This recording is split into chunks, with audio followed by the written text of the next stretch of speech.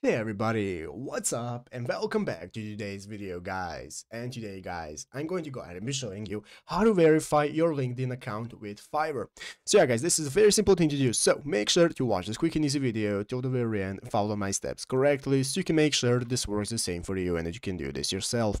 But yeah guys, let's get straight into it. So guys, the first thing you want to do is go ahead and open up the official Fiverr website right here at fiverr.com if you haven't already, and after opening it up guys, you'll be greeted by the home page right here where we need to go ahead and log into our account. So in the upper right corner, click the sign in button. That's going to enable you to log into your account, or if you do not already have an account, just go ahead and create a new one, and after logging in, you'll be greeted by the main page right here where we can see all the sections we can browse, we can see our browsing history and so on.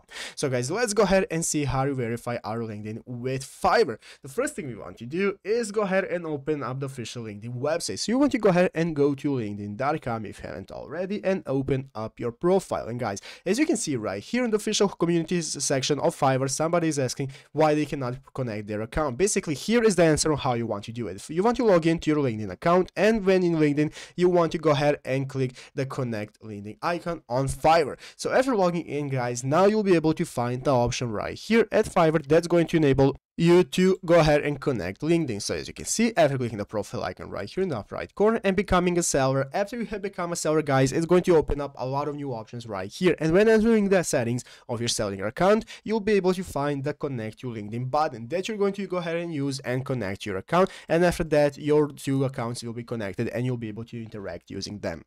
But yeah guys, basically that is how to do it. So I hope this video was helpful. If it was, make sure to leave a like, subscribe to the channel. So yeah guys, thanks for watching, take care and bye.